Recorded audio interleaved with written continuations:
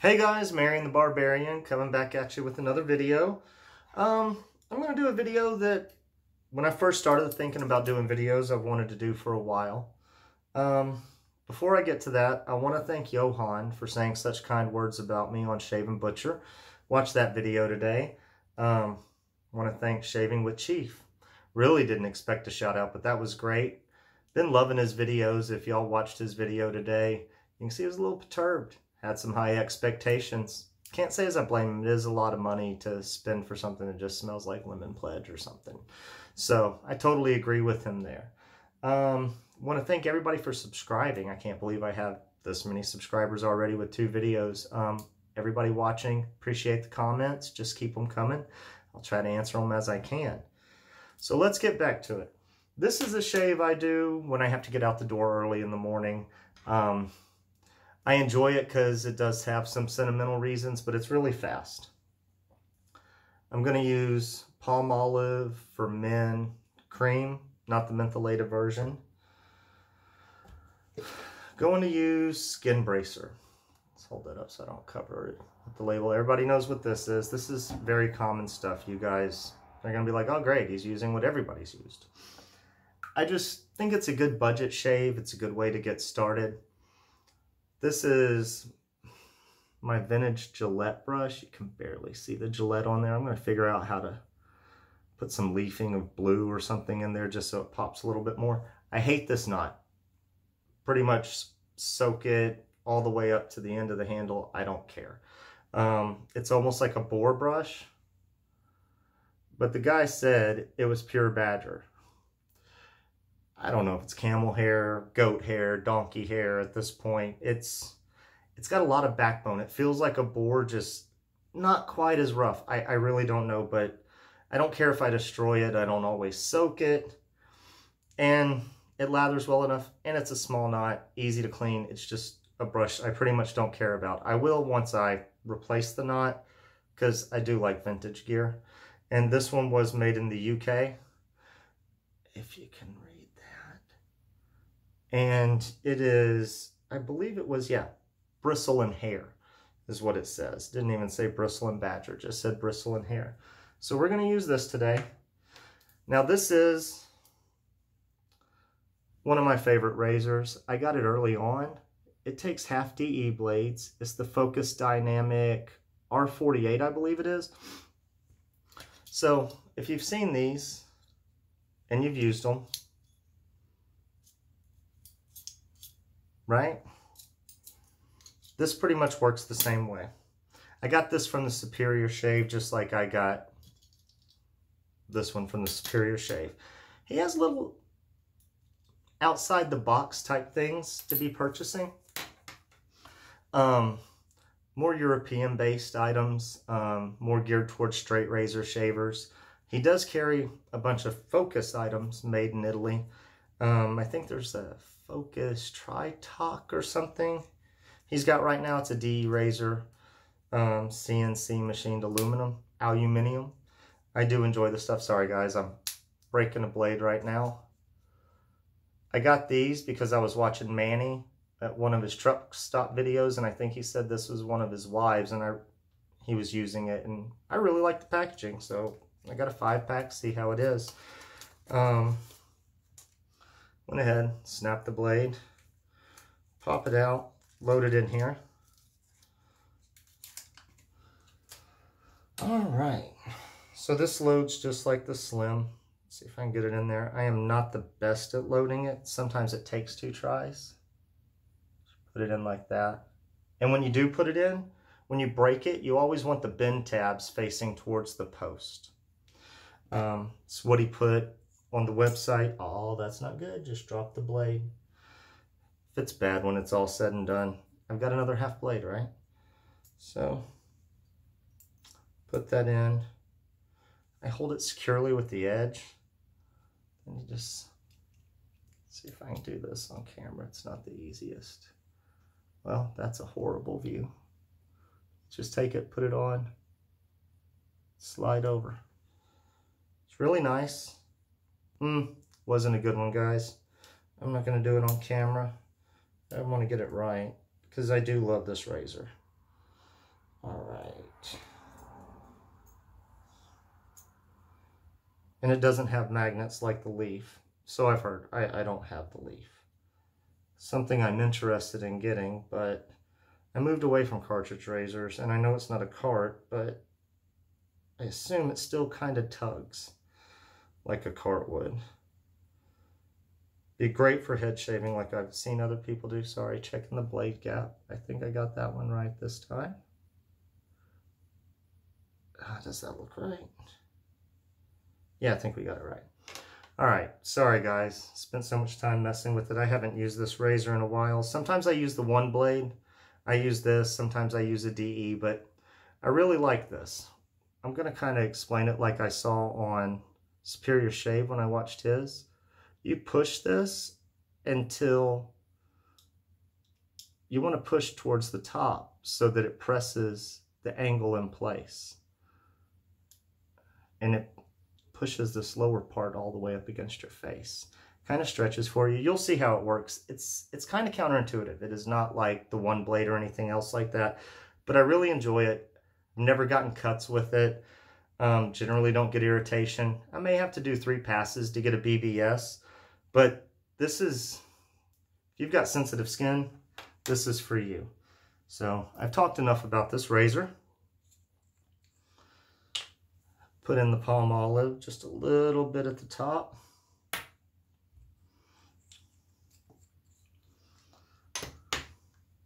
little bit at the top. Wet the face. Now, Palmolive was one of the first things I purchased as a cream. And the reason being was my grandmother used Palmolive dish soap. So it really reminds me of her. Not the grandmother married to the grandfather I've mentioned before, but it reminds me of her and the time I used to spend at her house, and woman was a saint. Loved her deeply, greatly miss her. But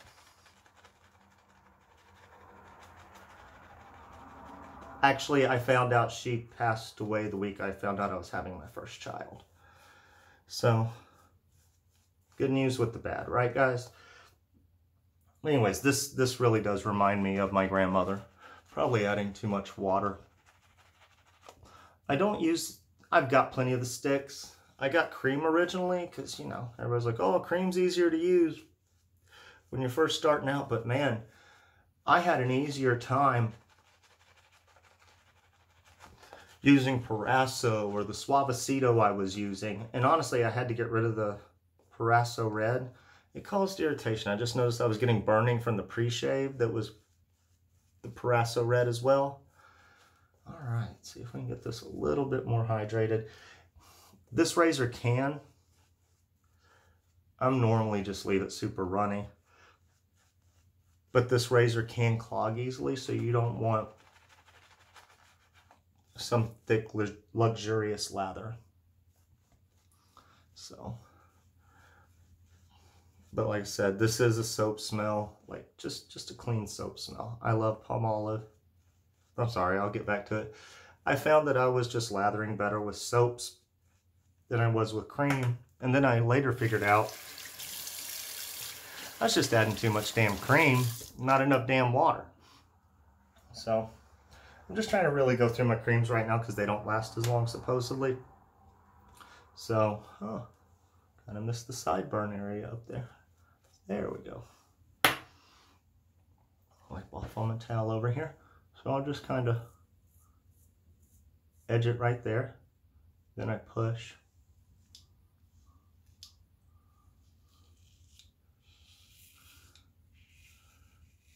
And like I said, I don't care how I drag it across my face.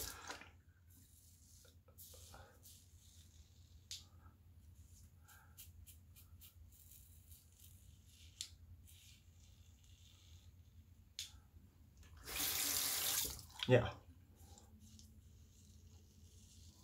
Favorite of mine. You'll probably see me do like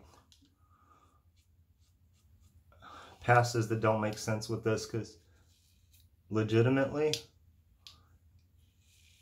it just doesn't matter. Like I said, it can clog easily, And this blade does feel nice in here, but I'm telling you now, I've used feather. If you don't like the blade, it's gonna feel fine in this. There's just there really just isn't any blade feel. So, see, look, going over it, not a problem. And this is where I'll get ingrown hairs, irritation, and weepers. So,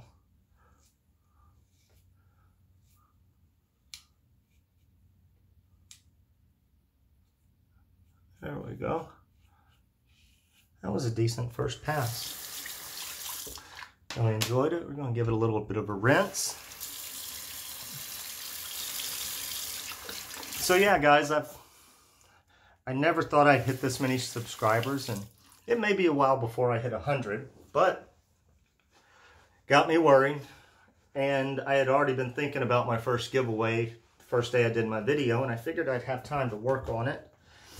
But we'll see, right? I don't know why I just wiped my face. It felt so smooth. Maybe that's why. All right. Put it on. Just keep it thin. So I've been giving it some thought. And I think I'd like my first giveaway to be like a starter straight razor set.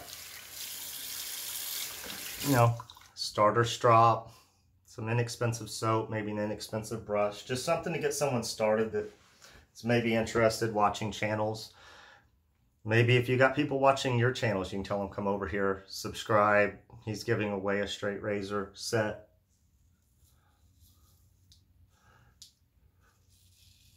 Because I'd like people to make the switch. They couldn't afford it necessarily. I mean, strops tend to get expensive. It is intimidating buying a razor for the first time if you're wanting to buy on the cheap. And you don't know what you're doing or looking for. And I still don't know what I'm doing or looking for. Excuse me, did not mean to let that burp come out. So, I was just thinking, got some scales in mind, found a guy that can do that. I can do everything else, it turns out. Been working on one.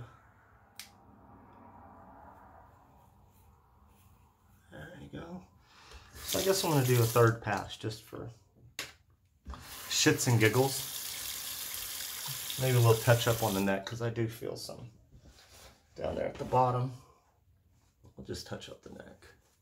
So yeah, guys, if you were just looking for a daily shaver, looking to save money and start out, get a quick shave,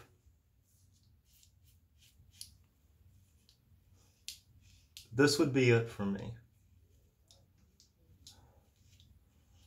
And it's super nice. And like I said, right here, it's where I get weepers, ingrown hairs, no issues. And I'm just, really don't care. Did I get a weeper right there? I think I had a bump. Anyways, never seems to be an issue with this razor. I can just come in here, half asleep in the morning, brush my teeth, and be done with this. No time. I mean, I really enjoy shaving and I enjoy my time. But in the morning, if I'm in a rush and I just really don't have time, that's why I use Palmolive. I mean, it is cheap. I told y'all. Reminds me of my grandmother. Really enjoy it for that reason alone.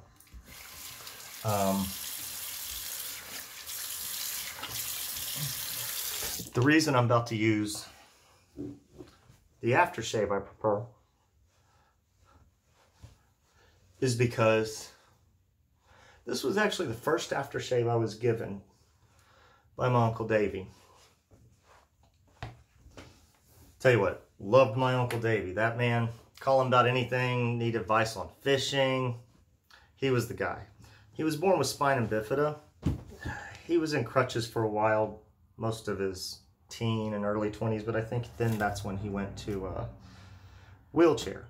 Never complained, but we played dominoes, just great guy. But skin bracer, first aftershave I ever got, and it came from Uncle Davey. So, and he always talked about he just really liked the scent. Whoo! Little bit of burn, little bit of cool. By men, and y'all remember that commercial? Oh man, I do love the skin bracer. It just feels great. So, I'm gonna rinse my brush a little. And guys, y'all really need to go and get in on that raffle Johan's got going on for Parkinson's. My grandmother-in-law passed away, and Parkinson's was a big part of the reason.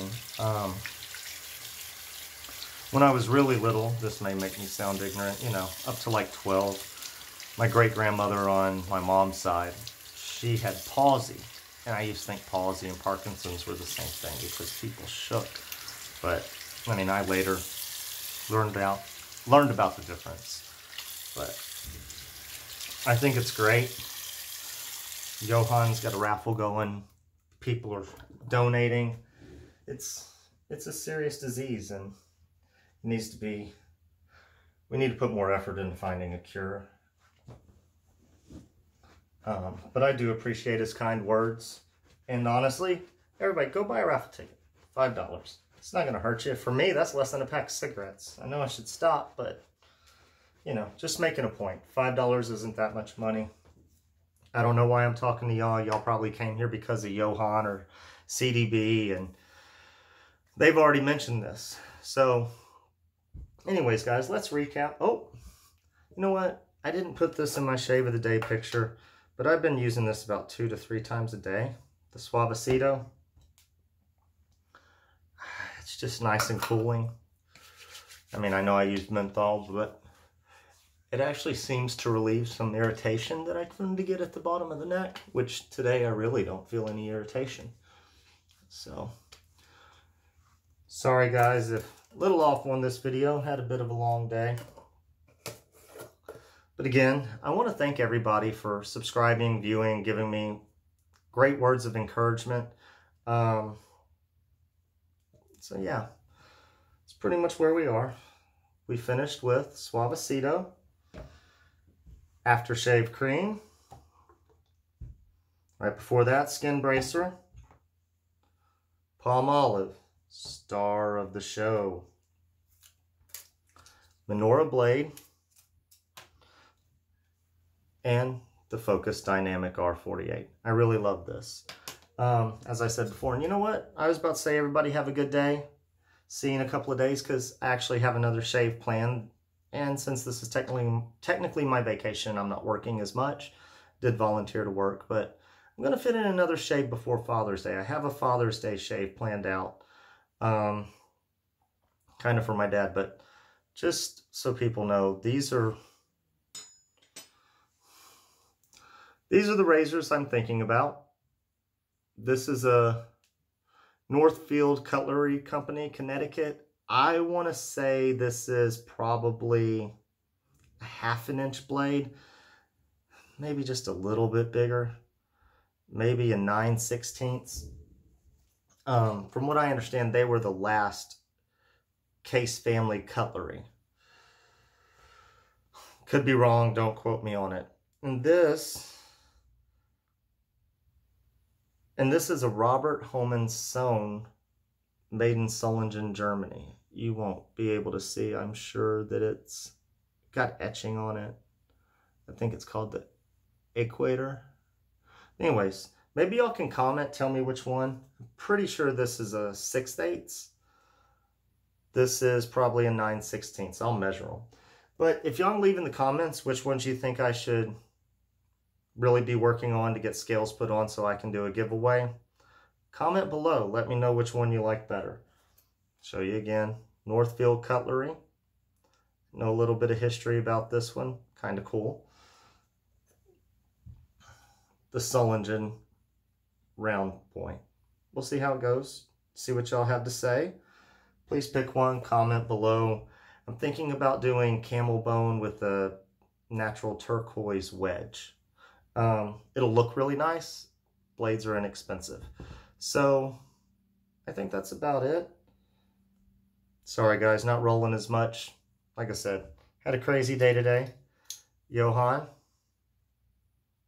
gotta get one. You gotta get one. I will be doing another shave before Father's Day with this on video, just so I can show Johan his favorite razor in action. So guys, y'all have a good night. Have a good week. Hope to see y'all again Friday or Saturday.